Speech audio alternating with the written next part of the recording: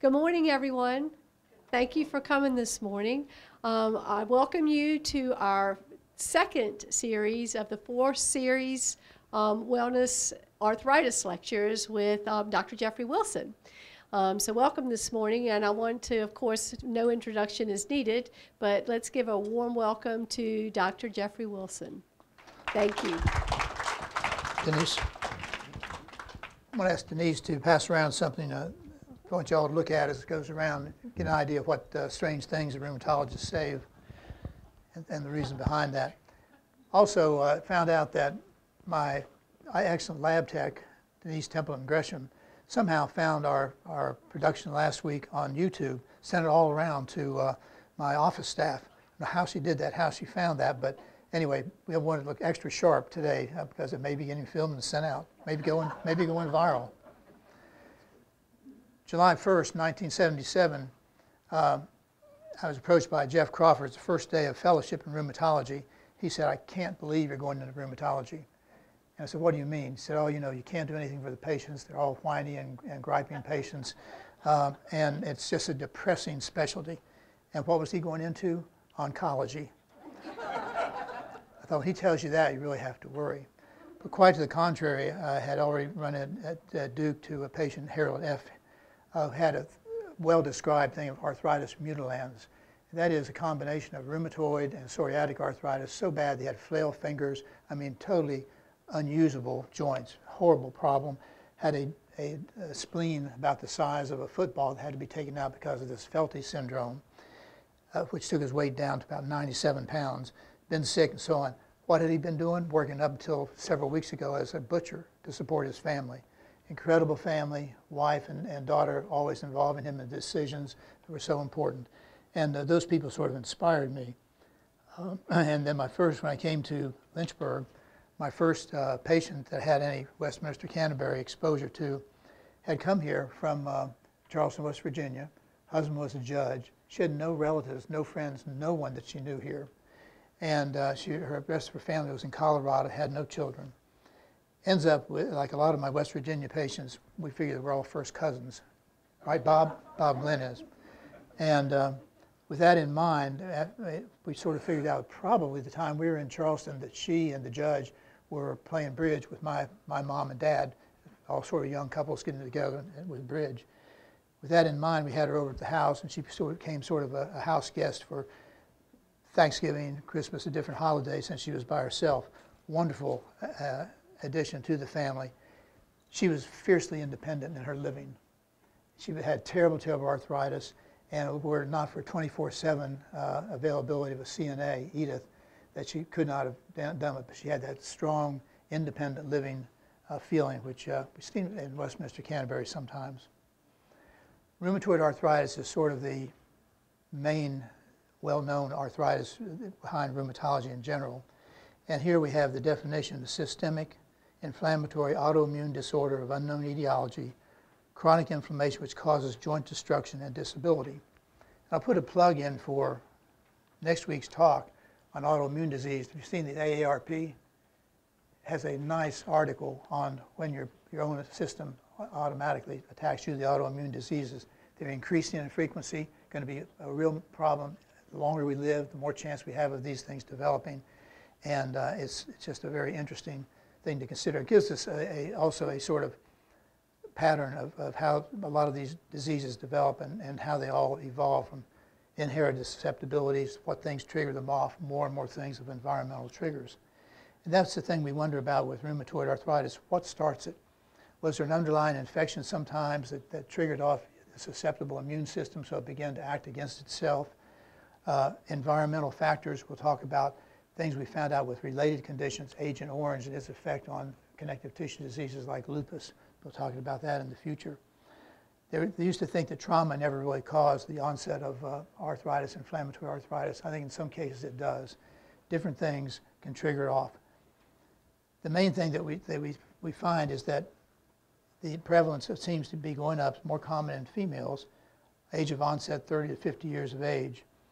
And the most common form of arthritis is osteo, not rheumatoid. Rheumatoid is the most common inflammatory arthritis. Remember, we all have some wear and tear osteoarthritis.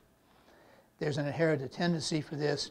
Patients who have these HLA histocompatibility antigens, which we'll talk about in the future, DR4, DR14, DR1, they're the ones that tend to have increased incidence of rheumatoid arthritis and other connective tissue diseases in the family. One family member may have rheumatoid, another family member will have lupus, others may have overlapping conditions.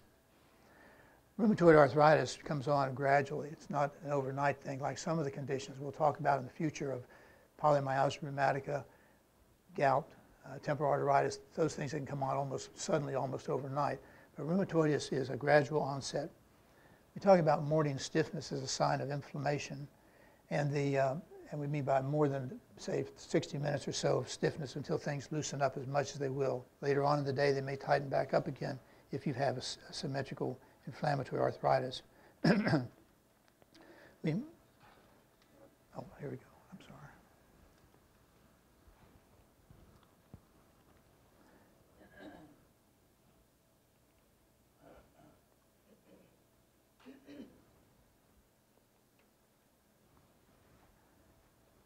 This will be the part you'll have to beat on your quiz.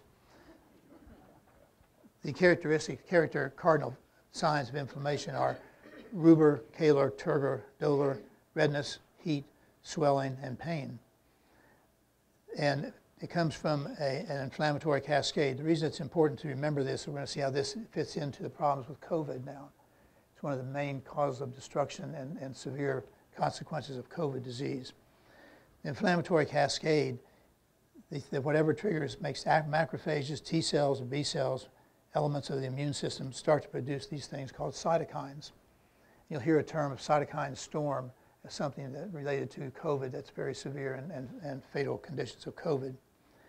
These cytokines are TNF-alpha, IL, interleukin-1, interleukin-6, JAK, Janus kinase cause, and all of these stimulate the agents in different cells that can destroy the joints, cause erosions in the joints, and so on. And the reason I list those, not for you so much to remember them, but they're going to give us a clue as to different ways you can treat with biologic agents and go after one of these elements of cytokines, control that, maybe help the arthritis, and maybe with COVID patients, you find one particular cytokine that seems to be driving the inflammation. Treating that may save some lives as well.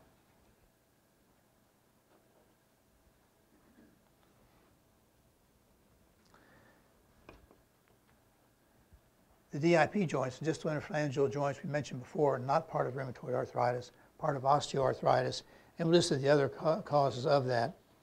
It does not affect the low back. So if you say, gee, I've got rheumatoid arthritis in the low back, you don't. You may have a different type of inflammatory arthritis, ankylosing spondylitis, but it's not rheumatoid. Most of the time, wear and tear, mechanical type problems in the back, the degenerative disc disease, which we all have. Anyone who gets taller as they get older has a different disease. There's only one condition that makes you get taller as you get older, or makes your joints enlarge as you get older, and that's acromegaly. We have a brain tumor that causes an overgrowth, and you actually see that every now and then. Being a systemic disease, it affects all different parts of the body differently.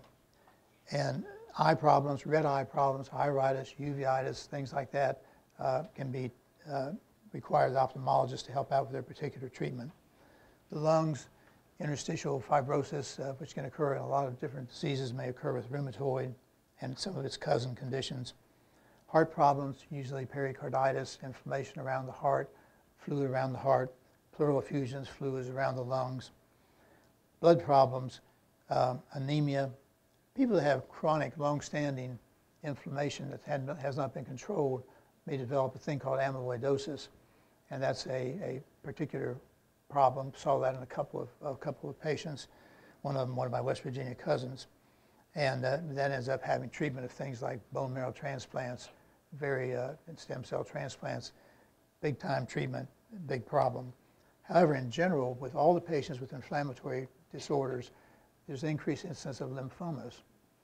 And the reason that's important is if you hear the ads on TV about the different arthritis medicines, they go through everything saying how great it is, and then at the end they say, but it may cause, have severe infections, cancers, lymphomas, and so on. And I had several patients who developed lymphomas, and had they been on things like the biologic agents, Humira, Remicade, and so on, they certainly would have blamed the medicine, but it can be the disease itself. Skin problems, and this the little vial we're passing around, where is that now? Okay, have you all seen it yet? Hadn't been over here, has it been over here? Okay. The one of our people who will be a resident here soon, our dermatologist Janet Hickman, has actually written textbooks, chapters on pyoderma gangrenosum. Terrible sounding name, but it can occur with inflammatory bowel diseases like ulcerative colitis, but also rheumatoid. And this patient, Grace Boyd, was in the hospital for about 2.5 months trying to get this taken care of. It looks like, if you look at the legs, looked like this had been peeling off muscle and tissue all around the leg. Horrible, horrible pyoderma gangrenosum. And if you biopsy it, it ends up with inflammation of the blood vessels. At that time, we had, again, few medicines that were being treated, but the new medicine at that time was penicillamine. The brand name was D-Pen. And what did you notice on the vial? Penicillin. So she went home from the hospital after 2 months having this stuff healed. 2 or 3 weeks, came back in. Her pharmacy filled her prescription for penicillin. They never heard of penicillamine, and it wasn't D-Pen. So we lost the whole of those 2 months. Forever after, whenever we'd write prescription, kind of underline penicillamine and make sure, because you just always anticipate some of these newer things being messed up in one way or the other. Nodules, lumps, bumps around the joints, particularly around the elbows, rheumatoid nodules are important because patients who have that end up having more severe rheumatoid, probably has a vasculitis basis. And we would usually qualify our patients the same way. They have erosive nodular rheumatoid, and that would tell us maybe more severe disease than someone with early onset anodular joint involvement. Feldy syndrome was a condition where you have recurrent infections, can't handle infections, splenomegaly. And this one particular patient, as I was talking about, Harold F. at Duke, underwent surgery, had a spleen the size of a football taken out, big time surgery. And again, the character of these people, I took care of them as a medical student, intern, resident, and a fellow, all that different admissions. And as an intern, you're chronically tired. And we were on 5 nights out of 7. I remember making rounds, and he had a complication following his splenomegaly of having a heart attack post-op.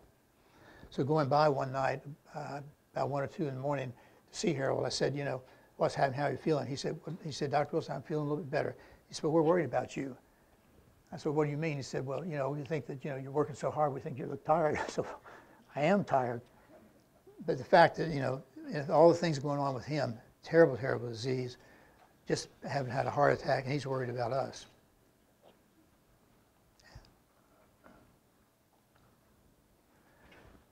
The early onset of rheumatoid arthritis is most often in the hands, a symmetrical swelling of the MCP joints and the PIP joints. And if patients who present with lupus, scleroderma, Sjogren's syndrome, dermatomyositis, all of them may present initially with just symmetrical polyarthritis like this. Later on, they define themselves as more of a rheumatoid or a scleroderma patient.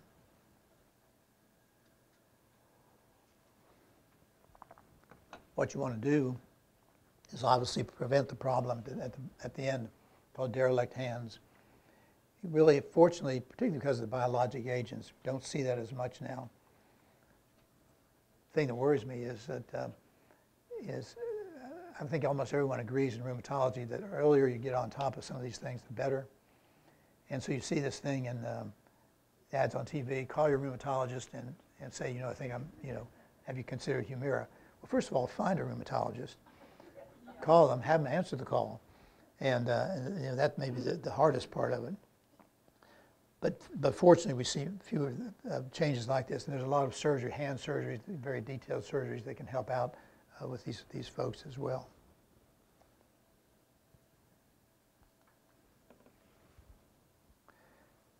And you can see on the right side the erosions and the changes in the bones there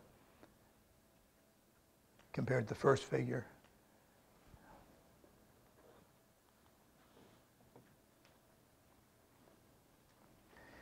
You know, until the end of 1940s, things were easier in rheumatology. There were only two kinds of arthritis, inflammatory arthritis and non-inflammatory. It's either rheumatoid or it's osteoarthritis. And treatment there was pretty basic. Aspirin to get levels that were anti-inflammatory, and you would follow salicylic levels in the blood, salicylate levels in the blood, trying to get levels like 16 to 18 milligrams %. That would require, sometimes 12, 14, 16 aspirin a day. Can you imagine? And so a lot of people did not tolerate that. The only remittive agent we had at that time were gold shots, real gold. No one can probably afford the gold now. And then Phil Hench made an incredible discovery in 1949, introduced steroids, prednisone, cortisol, into rheumatology. And some people who had had absolutely no relief for years, overnight had some relief. It was a dramatic effect. And so what was the action of the doctors? If a little's good, a whole lot's going to be a whole lot better. And in about 2 or 3 years, the sort of, the dictum was, you know, don't give your patients steroids. They don't know how to handle it. It wasn't the patients, we didn't know how to handle it. So for about 50 years, the question was, what's a low dose of prednisone? And there are, you know, reasonable low doses. And, you know, particularly sometimes you have a lot less problems as far as side effects with people with low dose prednisone with their rheumatoid arthritis treatment. The next thing in general were the NSAIDs. NSAIDs, non-steroidal anti-inflammatory drugs, were taken as in place of aspirin. Fewer that you had to take. All of them still had a lot of GI upset problems. And then we had three of them that actually came out: Bextra, Vioxx, and Celebrex. And the beauty of them was that they really were much easier on the stomach, much less tendency to cause ulcers. But somebody said, wait a minute, these people that take this have increased heart problems, increased tendency to heart attacks.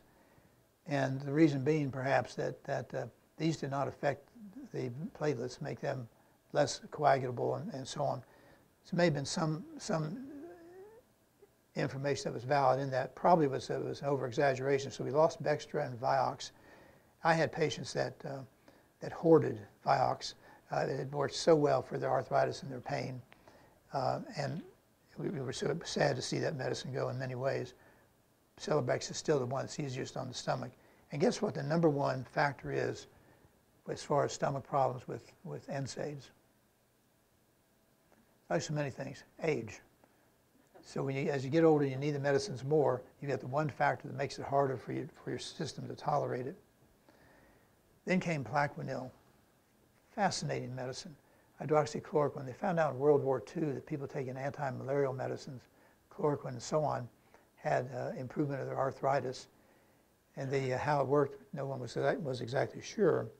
But hydroxychloroquine is a derivative of Plaquenil. And we'll talk about that particularly with lupus. Michelle Petrie, who's sort of the guru for systemic lupus therapy in our country, says, I love Plaquenil and I hate prednisone. And we'll talk about how that balances out. Vitamin D and then methotrexate. Methotrexate was the first big breakthrough as far as remittive agents for rheumatoid arthritis before all the biologic agents came along.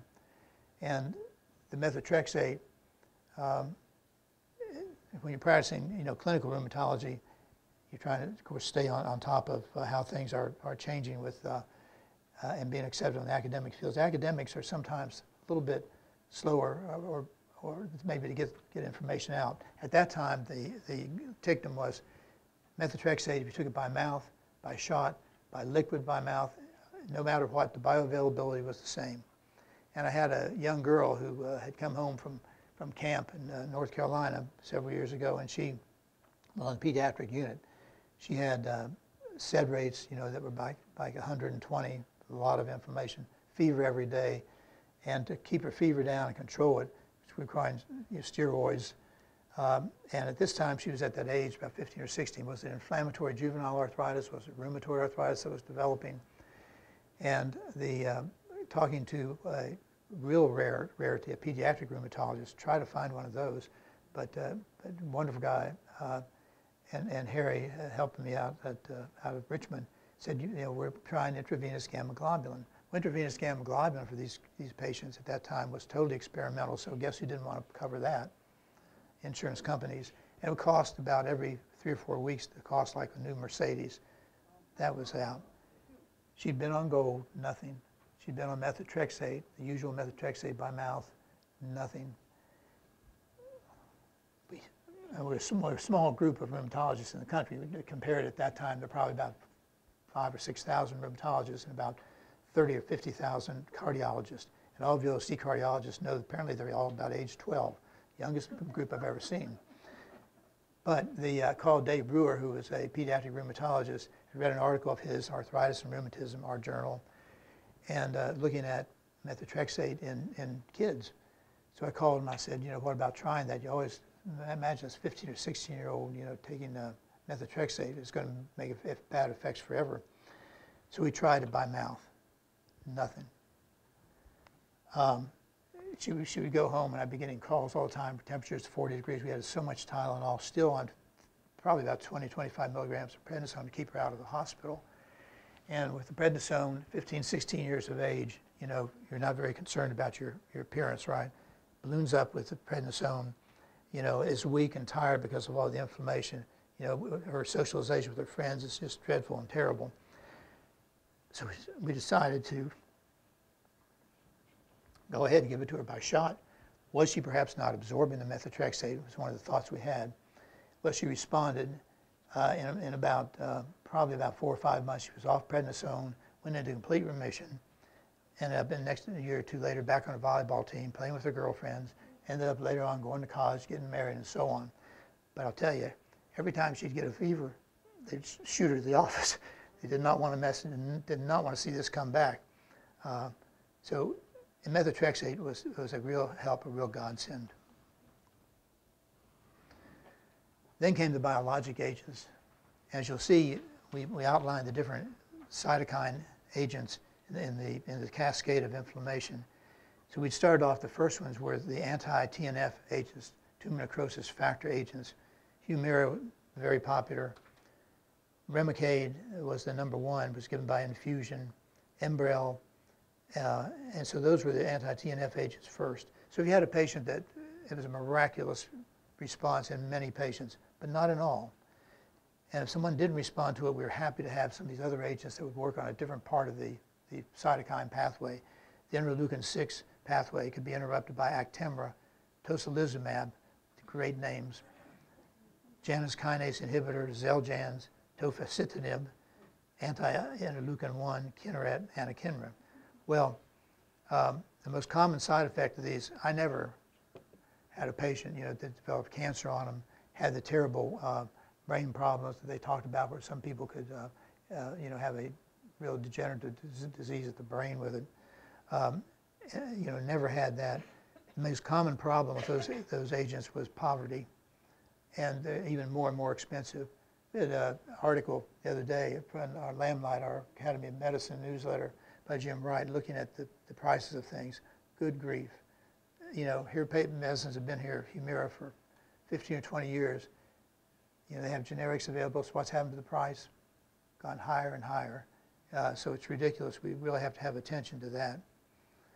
Some patients who don't respond to Rituxan, injectable medicine. It works on different parts of the immune system, the B cells. Orencia, a very special agent. Had one patient that she'd gone through all the medicines, the only one that worked was Orencia. And when the hospital bought out the PHO, they boosted up her copay so that she couldn't afford that one medicine that worked for her anymore. Physical therapy, occupational therapy, surgery, all sort of things are modalities of treatment for the rheumatoid arthritis.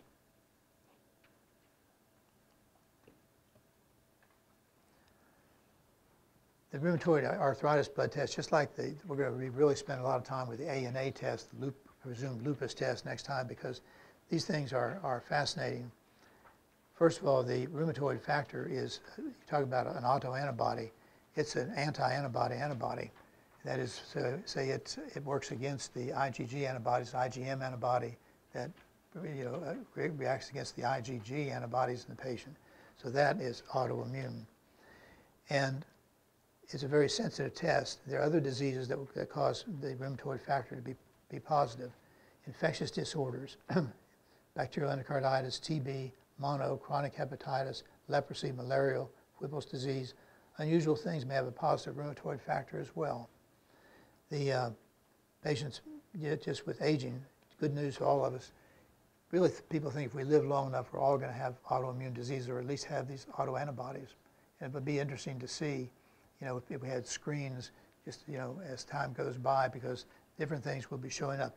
Whether it means you've got a clinical disease related to it, I don't know, but the antibodies are probably not the best sign, just soon not have those. The connective tissue disorders, almost all of them, which we'll talk about next time, are cousin conditions, lupus at one end, rheumatoid at the other, and in between Sjogren's, scleroderma, dermatomyositis, all of those patients, about 30% of them will have positive rheumatoid factors. A more specific test is the anti-cyclid citrullinated peptide antibodies. That's why I call it ACCP. It's more specific for rheumatoid and less sensitive. So again, ways to diagnose it.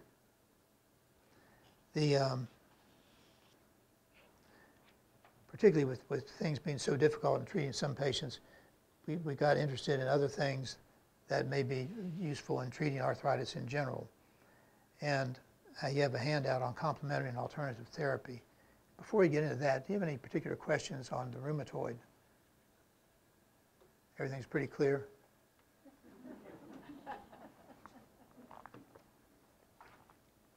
It's amazing when we had patients just on aspirin, to get them to take, 16 aspirin a day. But, if your rheumatoid is bad enough, you would do it. It was incredible. Prednisone, low doses, and probably a low dose ended up being like less than 6 milligrams a day in the morning, not at night. Less side effects from that. Could be tolerated, was so cheap. Other cheap medicines we'll talk about in another lecture is medicines like colchicine, that once the FDA got hold of that, they turned that into a terribly expensive medicine because of basically government intervention. But complementary and alternative therapy. Anybody remember Tom Jones, his pharmacy, Boonesboro? What an individual. What a unique situation. I've never known a pharmacy like that since, for sure. And Tom Jones, I'd come home for vacation, I'd have things on the phone, just messages, and I'd say, hey, Dr. Jeff, this is Tom. So-and-so called. She was, out of her methotrexate. I knew you'd want her to have it, so I went ahead and refilled it. And he was always right. And if a patient needed, medicine at 2 in the morning, they called. Tom came down from the mountain and took care of them. Totally unique. My mother-in-law, who referred to Lynchburg before we moved here as that stagnant little Virginia town, wanted us to go to Charlotte. She'd come here and loved Tom Jones. She could find stuff at Tom Jones Pharmacy she couldn't find in Charlotte. Come on now. And so she loved Tom Jones, and we all did. The only problem I had him one time was when he opened up his store, started to expand a little bit, I think out in Forest, and there was this ad on TV, somebody interviewing Tom, saying, well, Tom, are there any good treatments for arthritis? He said, well, I said a lot of people are finding this garlic is really helpful. The garlic seems to help garlic pills. So the next time I got him on the phone, he said, how you doing, Dr. Jeff? Not too good, Tom. You're going to have to give me a job. I said, I'm out of work. No one has arthritis now because of your damn garlic pills. Also at that time, a very popular thing was DMSO, which is a great vehicle for getting things in. And the neat thing about DMSO, you could not do a double-blind study because it produced a garlic taste. So you couldn't, have somebody do it. And later on, it kind of fell out of favor, but it sure was popular then. And some things started with willow bark. And what happened, with Indians chewing willow bark? Know what it had in it? Yeah, aspirin. How about that? good old treats. And we have, we're going to take a look at some elements called the various supplements that are looked at, and you may have heard about. Glucosamine, falling behind there, huh?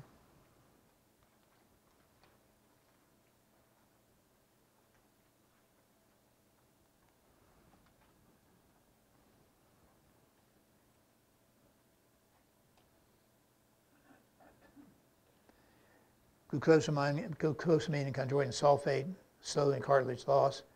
Chondroitin made from animal cartilage. People with alpha-gal would have problems with that. Collagen booster. Fish oil capsules, metabolism to cause anti-inflammatory agents called resolvins. Methylsulfonyl methionine, MSM, sulfur in connective tissue. People taking 1,000 to 3,000 milligrams a day.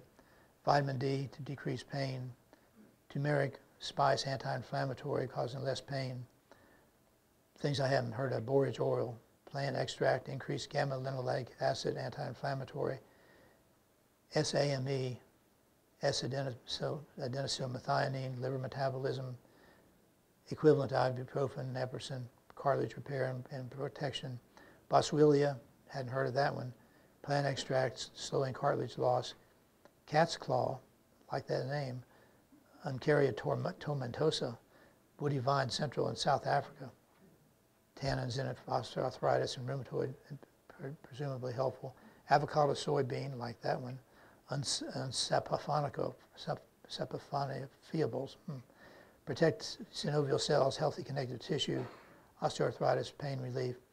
And you avoid, due to liver toxicity, thunder god vine, chaparral, amica, and kombucha tea, which people will be sorry about. I know some people like that.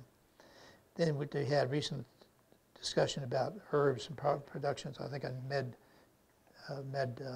RX on the internet. Different herbs to use with caution because of drug interactions, blood pressure effects, and blood clotting problems. And these include things like St. John's wort, cava causing hepatitis, ginkgo could affect blood thinners, arnica increase the blood pressure, coma problems, ginger, popular, blood clotting, hypertension, blood sugar, and arrhythmias, golden seal, hypertension, arrhythmias, aloe, heart, kidney, diabetes, ephedra, Chinese tea, hypertension, ginseng, popular, may cause decreased blood pressure, affect blood thinners, black cohosh, very popular, remember going through menopause, may have liver toxicity, garlic thinning the blood, licorice root increases blood pressure, stinging nettle, heart and kidney problems, fafra, I'm not sure what that word is, for migraine, affecting blood clotting. All these from WebMD.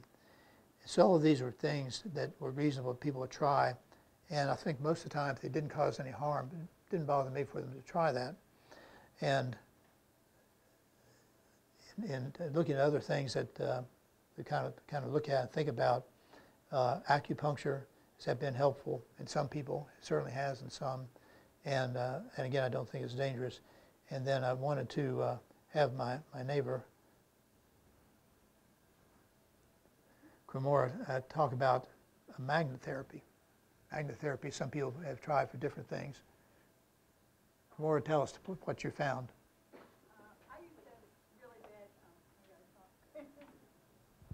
I used to have really bad fibromyalgia in 1989 and went to the doctors and nobody had any solutions, and they told me to go to the library and get a book on fibrositis and find out about that because that was what they called it back then. And I figured if they didn't know what to do, I sure didn't know what to do, so I just kind of kept exploring. And I had a friend that had fibromyalgia and had used Nikken magnetic products, and I decided, what the heck, I may as well try them. So I currently even still sleep on a bed of magnets, and sometimes I wear a magnet on my back all the time playing golf and stuff, so it doesn't hurt. You know, it's just an alternative. And when my shoulders used to be really bad, and my arms, I was really bad. You know, I couldn't even walk with my arms hanging down. It's just really hard to believe now how bad off I was. But, you know, using that and far infrared energy, it's a Japanese company and it's Far Eastern medicine, so it's just a different way of looking at things. And that's what they do. So I found it really made a big difference for me. I'm running around like a little Energizer bunny. anybody else who's had experiences with the amount of money that's spent on complementary and alternative therapies, is significant. And a lot of times when you're going through the history with the patient, they don't think to add that as part of their therapy to be considered. Well, one of the things I think is interesting is as we learn more things was particularly how all this information, particularly about inflammation, relate to the COVID-19, long haulers problems, chronic fatigue syndrome, and fibromyalgia. We've really, in the past, with chronic fatigue syndrome and fibromyalgia, have not had any definite causes that we knew about. But I'm wondering in about 20 years from now, what we're going to say about these young people. Say, well, I had a light case of COVID-19. Yeah. 20 years later, what have you got? Are these people that are having some sort of problems like chronic fatigue? And I wonder if there's a mechanism that maybe that started these disorders in people, chronic fatigue or fibromyalgia. Infectious agents, to me, would certainly seem possible in the past. And right now, I guess the feeling is with early COVID infection, that maybe then's the time to use antiviral agents, and we've seen some of those written about. However, after that, the next section are people getting into hyperinflammatory response, and that's when we want to probably intervene with some of the biologic agents, and particularly the interleukin agents. So, and some of these people, they can measure increases in the cytokines and say, okay, your COVID right now seems to be hyperinflammatory, maybe because of more interleukin-6. We're going to use the Actemra medicine in this patient. So we're getting a little smarter on these type things, how it's important with COVID now.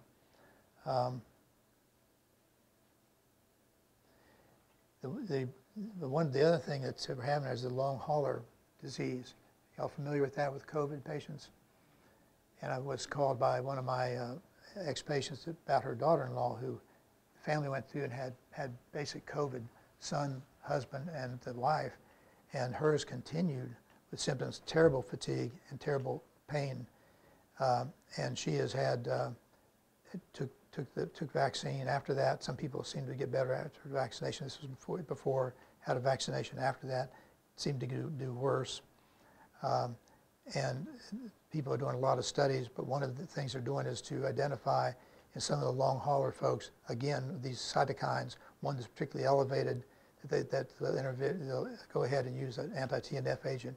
If the TNF is elevated, if that's their cytokine that's elevated, an anti-interleukin agent, if that's the thing that's elevated. But these are terrible problems in these folks, and they really bring to mind, again, the fibromyalgia and chronic fatigue. So I think we're learning some probably valuable lessons, but hard things to learn from the COVID infection. I think it'll be important for the folks in the future. And I'm going to open up for any sort of questions in general.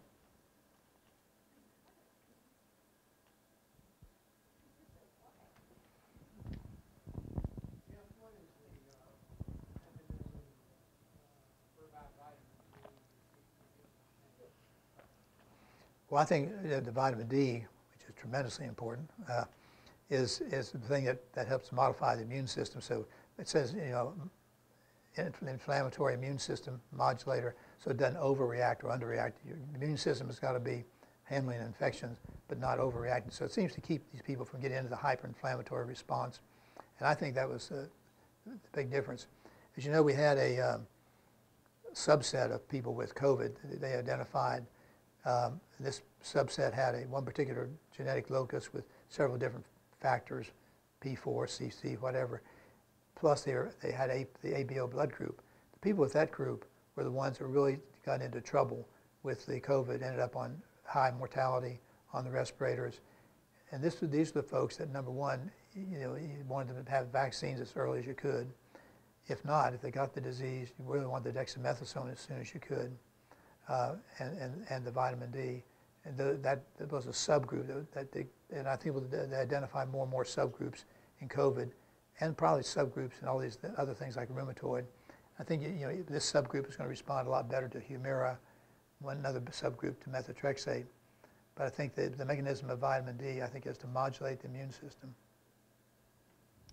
There are two home remedies that I'm familiar with for arthritis, and one is gin-soaked raisins And you use golden raisins with gin, and you let them sit for a week or so, and then you eat 9 a day. And I don't know why 9, but that's what they say, 9 a day. And then the other one is Surto in grape juice. Take a packet of the Surto, pour it into a half-gallon of grape juice, and drink anywhere from 4 to 8 ounces a day. Surto is a liquid pectin that you would make jam and jellies out of. And you put it in your grape juice, shake it up, and drink it every day. And it's a home remedy. There's just testimonials on whether it works or not. They work or not. So anyway, I wonder if it's the alpha-gal problem. Well, with the Surto, yes. Interesting. Yes. Yeah. But anyway. And that's just for general arthritis or specifically for? Well, I think it's more for osteoarthritis. Yeah. Does anybody think that weather affects their arthritis? No doubt about it. That the barometric changes, that was well proven. A guy, Joe Hollander, who was one of the godfathers of rheumatology, did the test when they had patients that would be in closed rooms, couldn't see the weather changes, barometric changes they could handle, and sure enough, and you could even measure changes with little transducers so on in the joints of barometric changes of tightening of the synovial fluid in the joint. So that's true. You're better weathermen than some of them, not than George Flickinger. Much better. Jeff, is there any real hard evidence that the glucosamine and chondroitin, those things really work to either improve cartilage or to replace cartilage or to minimize its loss?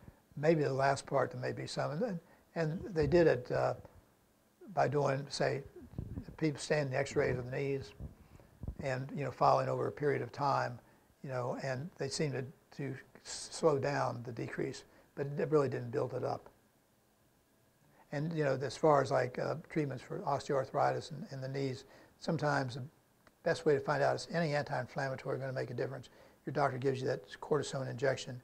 You can't get more concentrated inflammatory medicine locally than an injection like that. If it really does nothing, then that to me suggests that you're going to have problems, maybe heading toward the surgeon. And we know about using topical non-steroidals like Voltaren. Those sort of things are worth tries, but no great evidence about that. The Synvisc, some of the viscose supplementation where they inject this high hyaluronic acid derivatives that may help some people for months. Everyone's sort of different with how they respond to it. Sometimes that's worth a try before surgery, and some people just aren't candidates for surgery.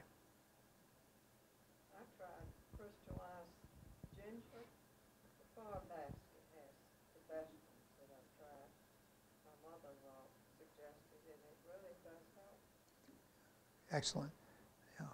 And, there are no doctors in my family, so, but I have some great storytellers. And the best one is Aunt Ruth.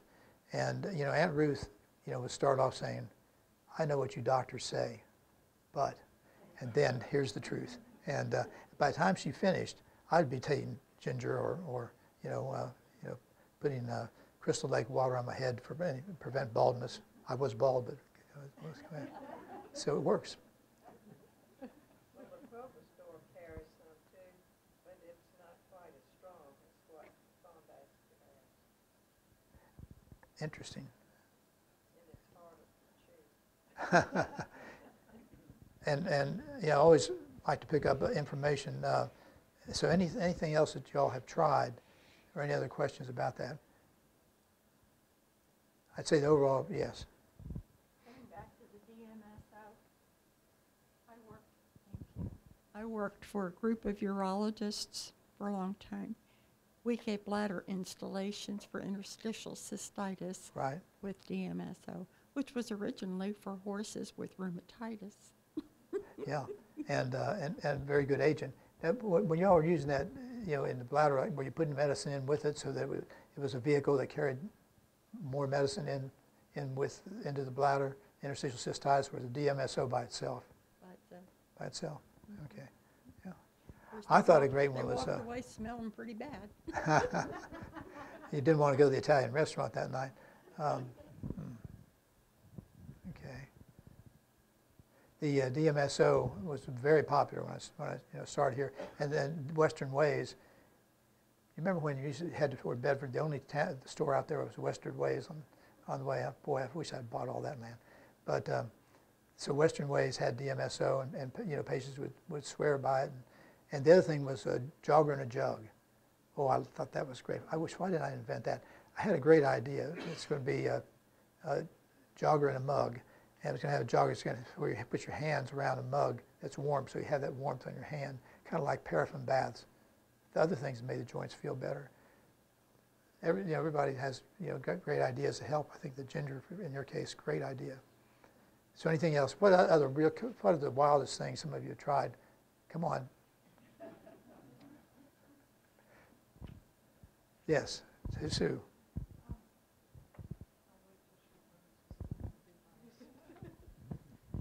Are there any long-term bad effects from the biologics? Well, that was one of the things I worried about when they started. We were doing so well with combined methotrexate and vitamin D that we had lots of people that were, and the Plaquenil, who were getting, off on methotrexate, off their prednisone, and maintaining them with vitamin D and maybe low-dose Plaquenil. So I was sort of slow to go into biologics. My fear being that, 20 years after the biologics, then would you start seeing patients, say, more increased instances of lymphomas themselves or tumors. I just didn't know. It kind of bothered me. I think it's fascinating that when the COVID stuff started, I just assumed that all of our rheumatoid patients on the biologics were in big trouble. I thought, they're immune compromised, they're more likely to have severe COVID, and yet that's not been the case. Not so bad. One article came out today, with some lupus patients having maybe some increased morbidity, mortality, but I thought it was going to be much worse. And again, maybe it's because part of the hyperinflammatory response involves the places these biologic agents are acting. It's the curse of interesting times, right? The Chinese curse of interesting times. What about bee stings? That's interesting. Heard it all. And Sandra and I, for about 25 years, went down to Polly's Island every year, and it was the same bunch of people that were there. And went down there one time, and I thought, well, my goodness, here's a guy from Lynchburg, and I've seen him as a patient. And I came up there and said, hey, how you doing? He said, fine, you didn't do anything for me, but I was out in the garden, I got this bee sting, and my arthritis went away. And I thought, holy mackerel. Well, at that time, we had a farmer, had his bees, and people and friends were coming out to him and getting bee stings. So it may be that little burst of epinephrine or whatever that you get with a bee sting, but I've heard that. And funny reactions people have. I had a lady with, she was my secretary's mother, rheumatoid arthritis, gave her first test dose of gold. Test dose of gold was like 5 milligrams, usual dose is 50 milligrams, working up to 1,000 to 1,000 milligrams total. And she came in the day after her shot, and it looked like she had developed mono overnight. Swollen glands, febrile, sick as a dog, liver function test abnormal, test dose of gold. And I thought, holy mackerel, I've killed her. And but all of a sudden, her arthritis, which was significant rheumatoid, went into complete remission for about 2 years. I mean complete. So something stunned that immune system and said, look, behave, or this is what you get. And hers went away. Then guess what? 2 or 3 years later, it started to come back. You know what she wanted? Another shot of that gold. It's like, can't do that. It kill me out of worry, or us both. And again, those are the things that stick in your mind, and I have, certainly some importance to it.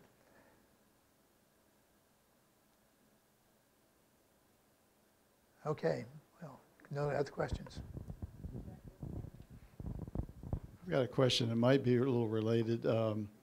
I've got 2 different friends that are airline pilots. In the last couple of months, each one of them came down with COVID. I think one did ivermectin and one got on hydrochloroquine, and they were back on flying status within a week, both of them. Isn't that interesting? And, you know, as far as any follow-up and research on that, people say, well, they don't work. And if I were those guys, I'd say it works. And probably if you knew them and all of a sudden you get it, you'd be inclined to try it. The little girl I've talked about, my patient's daughter-in-law, I stay in contact with, she tried that in Beckman, the hydroxychloroquine. The main problem with hydroxychloroquine was all of a sudden there's a shortage of supply for the people with lupus and so on that absolutely need it. And we know that Plaquenil has just been an interesting medicine. Worried about ocular toxicity, and the eye folks. I don't know if you ever, when your eye doctor. Every time I go to my eye doctor, he has the newest machines. They've always got a new gadget, and they have more and more sensitive things for picking up any sudden changes or subtle changes in the back part of the retina. So much it's so sensitive that all of a sudden they showed back up in your office saying, "Gee, the eye doctor said to stop the Plaquenil." I said, "Well, good. What did he put you on?" He said, "For you to see you." So they tie your hand behind your back and say, take over. Now, Michelle Petrie, who's the guru of lupus at Johns Hopkins, at the first couple of times that the eye doctor stopped the Plaquenil without talking to her ahead of time, they got a real strong feedback from her because that medicine was so important to them. She feels like, and so the real gurus of lupus, that it's like the daily vitamin, so important. And we know that if it's stopped, there's nothing quite to substitute.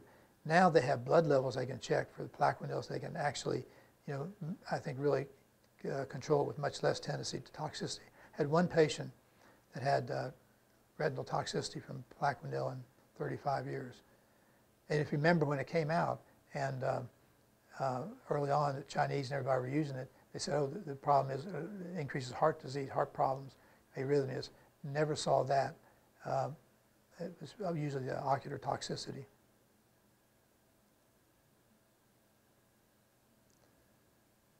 Any other questions? Okay. Denise, you have the quiz. Pass out the quiz. Thank you, everybody, for coming. I appreciate it. This is being recorded, so you will see it on the resident website under the Resident Life and Wellness section. And we will also have handouts, copies of the handouts in the fitness center as you walk in the door in that little slots there if you know anybody that wants those as well. And thank you again, and we will have 2 more in September coming up, so we hope to see you then.